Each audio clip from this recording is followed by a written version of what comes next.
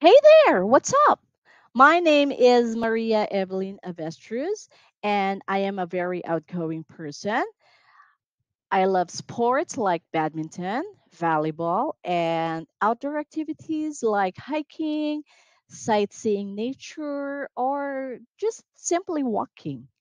I graduated from College of the Holy Spirit with Bachelor of Fine Arts, major in interior design.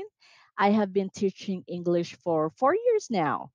I love my job because I can help children and adults improve their English language skills and help them feel confident in speaking English.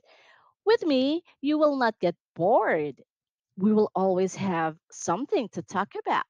We can exchange ideas and discuss things you like to do. And I believe that learning English should be fun activity for you and me.